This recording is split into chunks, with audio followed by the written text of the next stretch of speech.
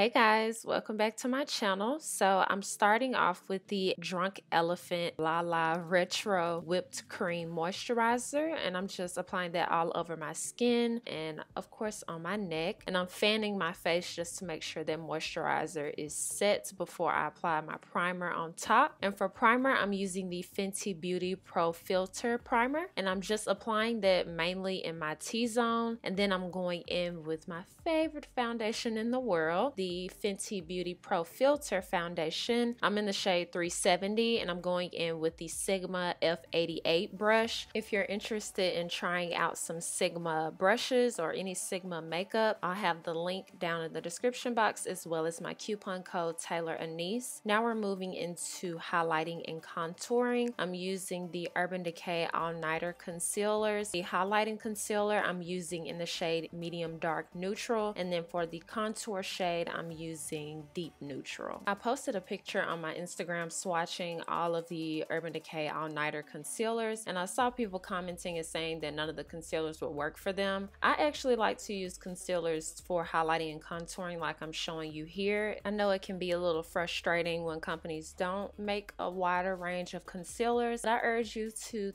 think of it differently and try using them as highlighting and contouring shades. So I'm just blending in the highlighting shade because I like to do that last on my chin, just because sometimes the contour cream overpowers it. Now I'm setting all of the areas that I used the highlighting concealer on, and I'm actually using the CoverGirl loose powder in the shade translucent medium. It is a really nice setting powder and is inexpensive. You can get it at Ulta, Walgreens, CVS, places like that, and it gives a really nice soft matte finish. Now I'm setting on top of that concealer I used to kind of contour or bronze really on my cheeks, just because it was a bit more pigmented than I expected, so I'm just setting on top of it to tone it down. Now I'm going to fill in my brows with the Anastasia Beverly Hills Brow Wiz, and I'm just really doing a more natural brow today. I'm not outlining the top and outlining the bottom and filling in the center. I'm really just filling in my brows, just making them a bit darker.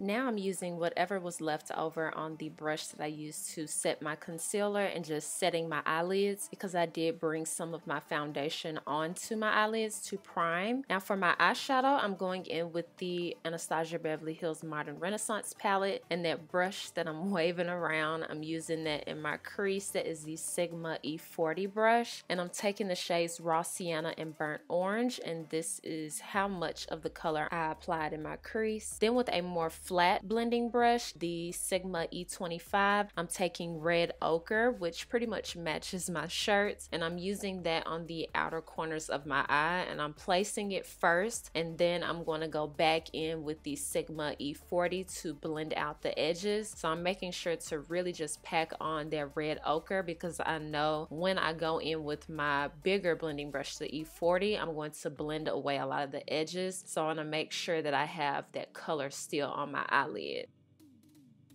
So here's the eye look after those two steps. On the left are the transition colors that we added, and on the right is after the Red Ochre shadow was added. Next, I'm going in with the MAC Extra Dimension eyeshadow. It's a really pretty shadow. It's in the shade Stylishly Merry. It was in the Snowball collection, so I'm not sure if it's still available, but it's super pretty. It has a pink gold shift to it, and I'm just applying that with my finger to make sure that I get the most pigmentation from the shadow. And I like to apply my shimmer shadows just a little bit above the crease, just so the eyeshadow is still visible when I open my eyes. Now I'm going back in with the Red Ochre shadow and just blending that on the edges of that shimmer shadow. With a Sigma domed utility brush, I'm taking the shade Cypress Umber from the Modern Renaissance palette and just blending that in the outer corners and on my lash line. For lashes, I'm using the Christina lashes in the style WSP. They were recommended by Carly Bible, and you can get these on Amazon. The way I like to apply my lashes are with tweezers. I have a full detailed video on how to apply lashes. If you want to check it out, it will be down in the description box. Now I'm applying some mascara, and I'm using the L'Oreal Lash Paradise mascara. Just applying a coat on my bottom and top lashes, but I'm keeping the mascara that I'm putting on my top lashes just on my lashes because I want to be able to wear the false lashes a few more times. Now for blush, I'm using this one from Thrive Causemetics, and it smells really good. It's in the shade Rosie. For highlight, I'm using the Makeup Forever Pro Light Fusion in the shade number 2.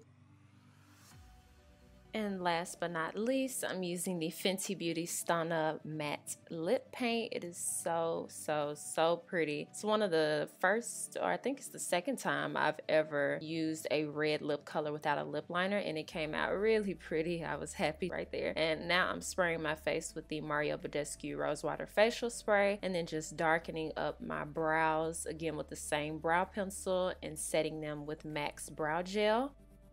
Thank you guys so much for watching. Make sure that you subscribe, and I promise I'll see you guys next time. Bye guys.